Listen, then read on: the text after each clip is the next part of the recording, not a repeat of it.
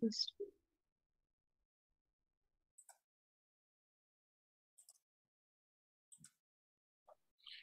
Okay, you've still disabled my screen sharing. Now you can do. Okay.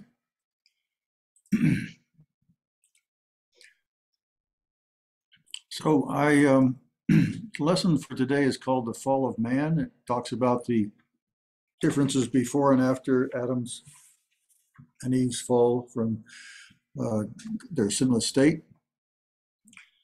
And if I'm talking too fast, please interrupt me and ask me to slow down or clarify a point, okay? This follows the lesson from last time where we talked about what was man. So man was God's creation. And here we pick up after man was created and he put Adam and Eve in the Garden of Eden. So let me see here. So when God created the other living creatures, he spoke to the earth.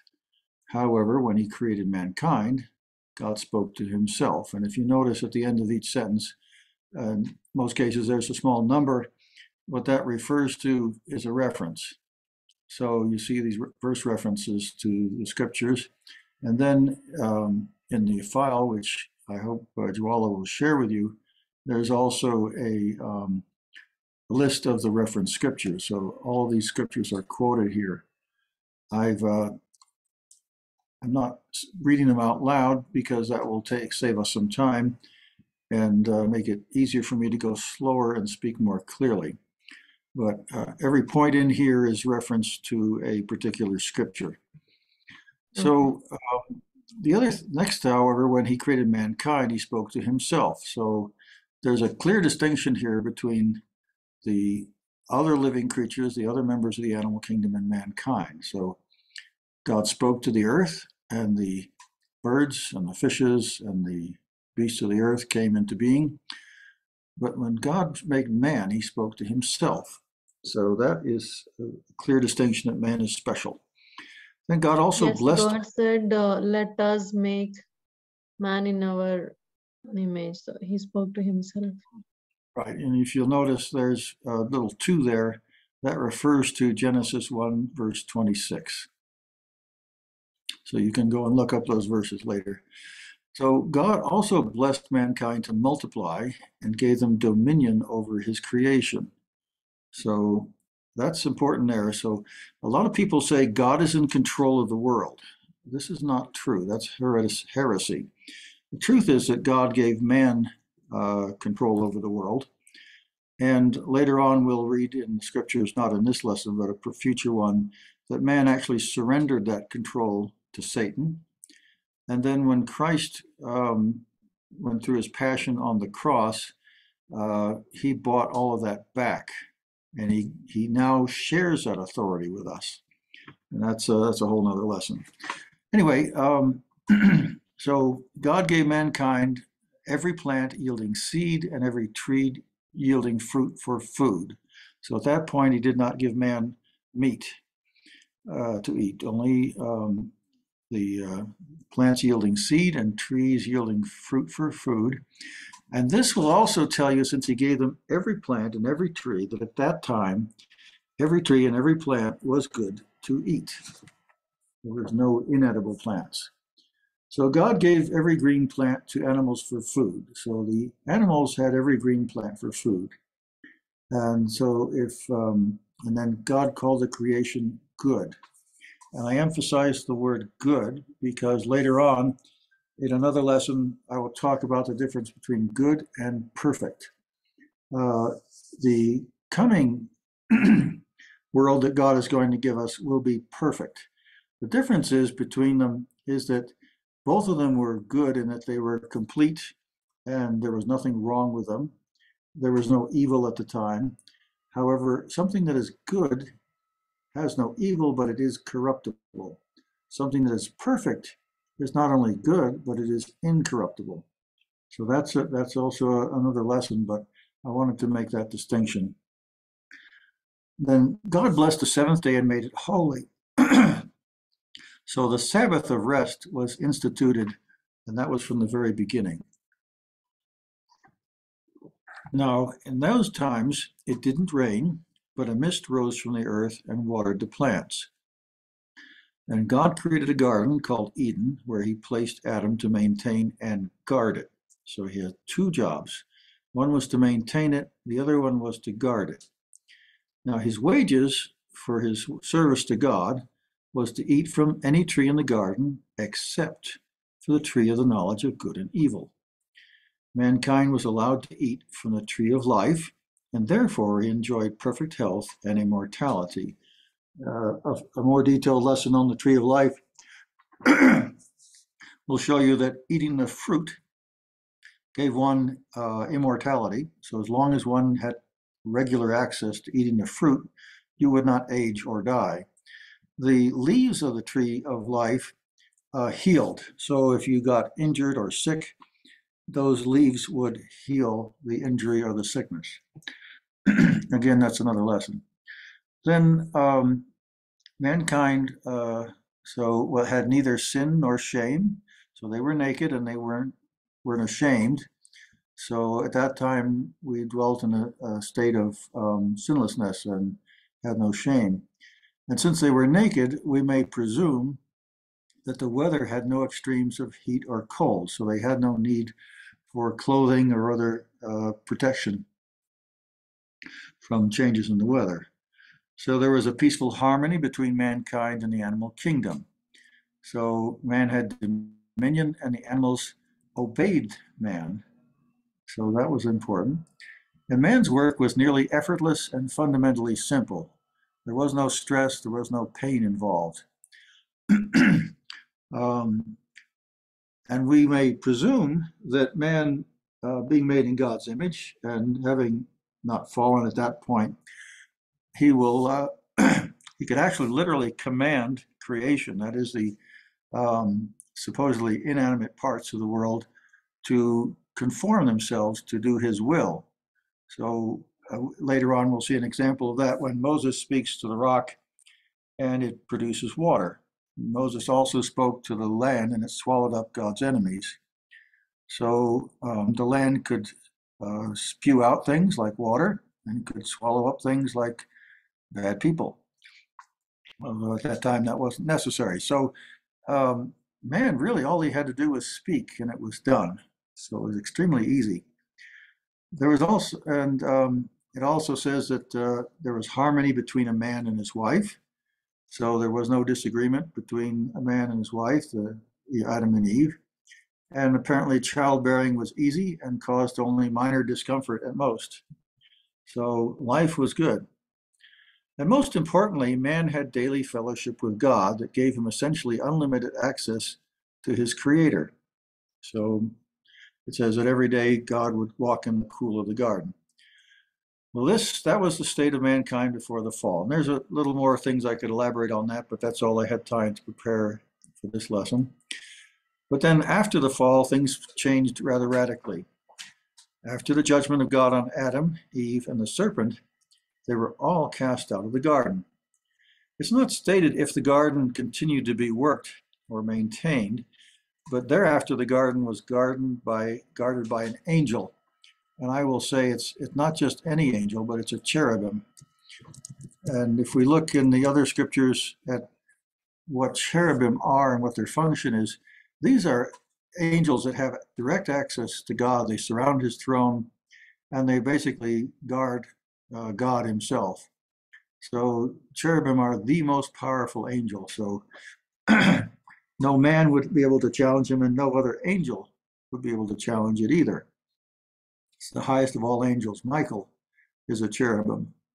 And then they guarded it with a flaming sword to prevent any person, or I presume even creature, from entering the garden and eating of the tree of life. So at that point, he no longer had access to immortality, and he no longer had access to healing. Man's newly ordained work included both agricultural and animal husbandry. So if you remember, before the creation served him, the animals would do what he told them to. But now in agriculture and husbandry, both, it's a relationship of dominance or force. So The farmer plows the fields. He doesn't speak to it and call forth the grain. And he has to teach the animals and constrain them with fences and leashes and other things. So again, now force is involved, not just the will or the voice or the command of man, but he has to do it by force. Now sin increased with the introduction of murder. If we know the story of Cain and Abel, how jealousy by Cain towards his brother Abel caused him to murder his brother. So Cain then moved away from the presence of God. So it says that after Cain murdered Abel, God cursed him, and he could no longer dwell among the other people of his race because there was a chance they would try to take revenge on him for killing his brother. I'm sure they were unhappy about that. But so he moved away from the presence of God. So the presence of God was still there, probably somehow associated with the Garden of Eden, but in that region. And that region was called Havilah. And then mankind began to dwell in cities. So instead of having a garden built by God, men began to dwell in tents and build cities. They also had to make their own music and learn to fabricate artifacts. So up until this time, man did not need to have a dwelling place. The Garden of Eden was perfectly temperate, and he had no need for shelter because there was no rain or snow. There was only a mist that came up and watered the ground. But after this, he needed a shelter. He started in tents and then built cities. But apparently there was also a music that somehow came from the presence of God. It's not really a lot said about that. It's more implied than it is stated. But they began to make music, and they also began to make tools. So again, this is a case of man having to create for himself an artificial version of what God had given Adam and Eve in the garden. In the third generation from Adam, men began to call upon the Lord. That is in contrast, or as opposed to having God come to them. So in the Garden of Eden, God would come to them. But now men were alienated from God, and they would call on God to invoke his presence, we presume. Then approximately 900 years after the fall, when Adam was 930 years old, men began to die a natural death. And Adam was the first one to die, and he died at 930 years. Then as the population of mankind grew, another being called the sons of God. There isn't a lot of elaboration on exactly what the sons of God are, but apparently they are a being that dwells in heaven, because it says that they're in the presence of God in heaven. And even Satan was among the sons of God, but it doesn't say that he was actually a son of God. It's presumed he was a cherubim. That is a type of angel. Anyway, the sons of God, they took wives, so the daughters of Adam, and so they were able to have sexual relations with the women, and children were born to them, and this was a hybrid race, and they were called the Nephilim. Nephilim, the word kind of means perverted or crooked, but it also refers to a race of giants. They were talked about as being some of the mighty men of old and renowned, so they were presumably larger and stronger than just simply the sons of Adam. And then at this time also evil-mindedness increased, and it eventually dominated the whole culture, so that mankind only thought about evil. And this grieved God, and to limit the scope of personal evil, he set a limit on the human lifespan at 120 years. So at that time, people were living to nearly 1,000 years. Methuselah was almost 1,000 years, and but he set the limit at 120 years. So from the time that God told Moses, or not Moses, but Noah, that he would destroy the earth, there was 120 years. So at that time, the person born the same year that Noah was told by God to build the ark would have been 120 years at the time of the flood. So this also, the flesh became corrupt. So there was interbreeding not only between the sons of God and the daughters of Adam, but there was also interbreeding between human beings and the animals. So the flesh just became corrupted. And God was forced really to wipe out all humans and animal life except for the family of Noah. That's Noah, his wife, his three sons, Shem, Ham, and Japheth, and their three wives, and the few remaining uncorrupted animals. Now, at this time, animals had become divided into two types, clean and unclean. A lot of debate on what exactly this means, but my understanding here is that if an animal is clean, it's not likely to be demonized, so that if one butchers and eats it, there's not a risk of receiving a demon in that. But if it's unclean, for example, like a pig, and we know the story about the Gerasenes when Jesus cast out demons from demonic into pigs, so pigs could receive demons. And then after the flood, there was a distinct seasons on earth. So now we had spring, summer, autumn, and winter. So after the flood, we also had extremes of heat and cold. Then after the flood, mankind was given a limited dominion over the animal kingdom, in that all creatures would fear men. So when Noah came off the flood, God gave him a kind of dominion over the earth, where he gave him, the animals would fear him, fear mankind. But there was no longer the harmony between man and the animal kingdom, where the animals would obey mankind. Now they merely feared him. We can see in our present time that people have learned to train animals, and to if they get them young enough and train them properly, they can also get that cooperation and harmony back again. But it has to be worked at. It's not something automatic. And man was also given a new responsibility, and that was to avenge bloodshed. So in the time of Cain, when Cain killed Abel, God had to put a mark on Cain to prevent people from taking revenge on him. But after the flood, God had had enough of violence among men, and so he delegated the vengeance to mankind, but in only one specific case.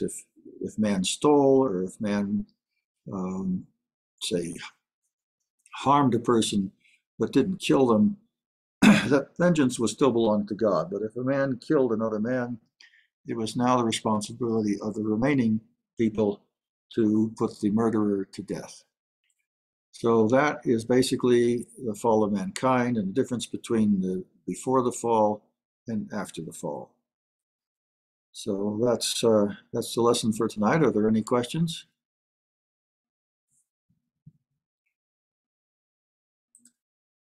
Not from me. Any questions, anyone? So the separation of clean and unclean animals was before the flood? Yes. The division of clean and unclean animals was before the flood. Okay. It wasn't at the time of the Garden of Eden, but it was somewhere between the expulsion from the garden and the flood. So I heard some explanation, I think from Kevin said, I am not sure, about the flood and so what are demons? As in, they are not fallen ones. They are not, the angels have their own body, so they cannot enter other bodies or something. But during this flood, whatever the spirits, whatever the people died, so their spirits are probably the demons. So I think that's what I remember. So what Kevin Zadai taught is that the hybrid races that existed before the flood were creatures that were basically crosses between humans and animals. And so these were spirits that God had not permitted to come to earth, but they came outside of his will. Jesus refers to them when he talks about a thief not going in through the gate, but coming over the wall. So there was some barrier between heaven and earth that some spirits apparently crossed, and they entered into these. They basically created these hybrid races. And he says that when these creatures died, they were not part of God's plan, so they don't have um, like a purpose the way people do, or ordinary animals, and therefore they are eventually destined to go to hell. But there is a distinction between them and angels. So there were three cherubim around the throne of God, Michael, Gabriel, and Lucifer. Lucifer rebelled against God, and with the third of angels that were assigned to him. Those angels were defeated by the other two cherubim and their angels, and then these angels were bound and put in hell, and that's where they remain now. For example, one of those angels' names is Apollyon, and that angel has actually authority over what's called the pit, or the bottomless pit, the abyss, it's also called. So they can't leave hell. So the demons are other spirits. They're called unclean spirits, which basically means imperfect or corrupted or perverted or filthy. And these, Kevin Zadai said he had a revelation that they are the spirits that were in the hybrid races on Earth at the time of the flood. If you look into this matter in Scripture too, there's also an indication that at least some demons are created after the flood by idolatry. When humans worship false gods or demons, God actually compares that to prostitution, or called it whoredom. So it's considered a sexual relation between a human and a demon. That when someone goes into a temple of a false god, God actually considers that to be adultery towards him. So one would think if it's a sexual relationship between a human and a demon, idol worship is, that there may be a byproduct of that too. So that's another theory. I don't have revelation on that, but that idolatry produces demons. Good reference to that is the scriptures say that idolatry defiles the land, and the term defiled land refers to land that is inhabited by demons. So those are two possible sources for demons. Okay. I'm stopping the recording now.